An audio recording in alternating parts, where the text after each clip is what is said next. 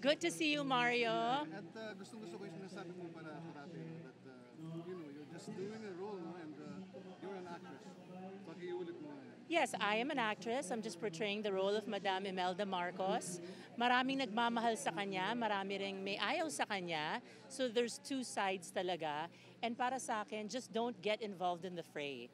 Ang importante, I'm just doing my role and sana magustuhan ng mga tao kung paano ko pinortray si Madam Imelda Marcos. And the bashers? The bashers? The bashers, wala, hindi na iniintindi yun. I'm just so grateful na kahit na wala akong ginagawa, nagkakaroon ng bashers. Kasi yung iba naman, ang dami ng ginagawa, naguhubad, hindi pa rin pinapansin. And always remember that Made in Malacanang was a top grossing film of 2022. So at least with this movie, nakabalik na yung mga tao sa sinihan.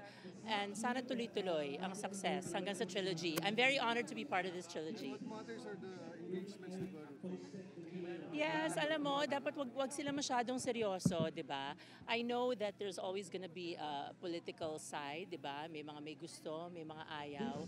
But like I said, wala na tayo doon. Basta ako, characterization ni Madam Imelda Marcos at talagang, kumbaga tama yung sinabi ni Cesar, na-possess siya. Parang na-possess din ako.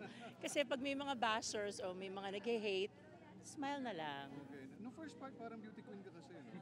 But now, parang Beauty queen. Hindi, ngayon kasi pinakita yung pagmamahal ng isang asawa sa kanyang, sa gitna ng crisis. Okay. Kailan tayo babalik sa ABS-CBN? I'm a freelancer anytime. Hi, Tita Cory!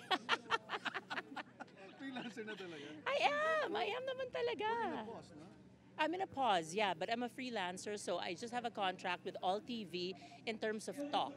So I can do a teleserye. As a matter of fact, I'm starting a project with ABS-CBN soon. What? Yes. Secret. Secret. Sa All TV naman is, well, I don't know when you will resume. We will resume in a couple of months. So we had a meeting with President Beth, and sinabi niya na we're on pause because they're fixing the technical side of things. So, ang importante, we're still compensated, Mario, di ba? They're so nice. Ang ating pagbibigay ng concern sa mga nasawi sa Turkey, no? Yes. What can you say? Ako, very close to my heart. I talked to Yilmaz the day that the earthquake happened, and I was just saying my prayers, and sana lahat ng mga nasalanta, and they'll get over this, and I'm just offering my prayers. Kumusta na po yung properties niyo po dyan? Okay naman lahat. Wala naman nangyari sa Istanbul. Pero kahit na malayo yung nangyari, still, we have to offer our prayers kasi it's one of the most major destructions that has ever happened in Turkey. What's your status now? Steady. Steady and happy. Concentrating on my career. Focusing on my kids. Paminsan-minsan, pag may time, date. O, diba? Hindi naman pwedeng mawala yun. Pero hindi yun yung priority. With a man.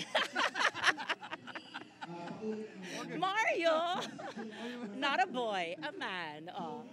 Okay, good. Okay. A matured man. Okay, bye-bye. Thank you. Education natin. You're pursuing masters na, tama ba? Yes, I'm pursuing my master's in communication arts. So I graduated last September sa PWU, communication arts then, and I decided to pursue my education. That's one thing that people can't take away from us, ang edukasyon. So kahit na hindi ako nakapagtapos for how many years? You were just 17 when you became a beauty queen. Yes, and I started the business when I was 13. So ang importante, meron tayong edukasyon at yun ang gusto kong i-impart sa mga anak ko. That's very important. Thanks for not joining the fray. Yes, I'm not joining the political fray. Okay. Napunta ka rin ng Hong Kong, yung biro. Sabi niya wala daw siya. Para lang hindi ko siya pagsalitaan ng masakit. Ang kaibahan,